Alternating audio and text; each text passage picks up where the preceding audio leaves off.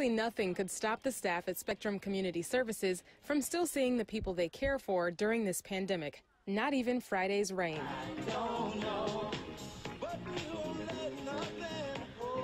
That was really super sweet because, you know, they're coming out of their way in the rain, you know, dancing, just trying to put on the best show that they can. Just their little group, but their little group means a lot to us. Melanie Martinez said her cousin Joshua was a little tired when the staff came to visit, but she was really happy to see them. As soon as we even mentioned Laura and Mike, you know, she just opens her eyes and she starts smiling. So we actually kept reminding her every day, like, you know, you're going to get to see Laura soon, you're going to get to see Laura soon. And I seen her taking a couple peeks at her, so I know it definitely made her day. Because of the pandemic, individuals like Joshua aren't able to go to Spectrum at all right now.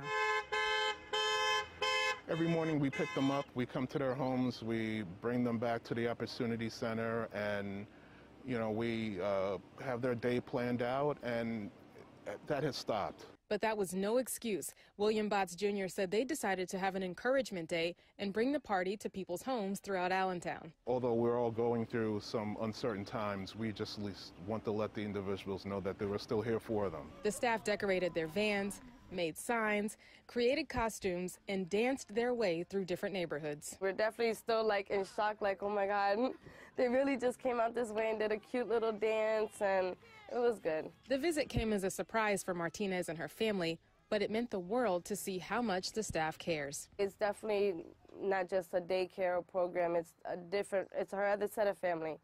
You know, they matter so much to her, and she means a lot to all of them, too. Don't worry, be happy. Botts said this visit was also important to help the members of their community keep a sense of routine in their lives. They have special needs. A lot of the individuals really don't understand quite what's going on in today's world.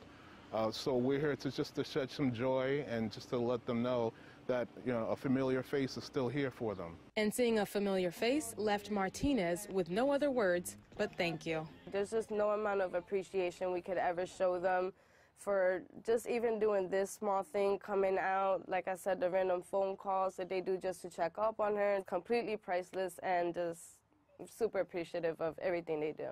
We'd love to do this for them. We always love to help them out, encourage them, and to, you know, bring a smile on their faces. Bye! And they'll be bringing more smiles to homes in Berks County on Tuesday. For PBS 39 News Tonight, I'm Stacey Inez.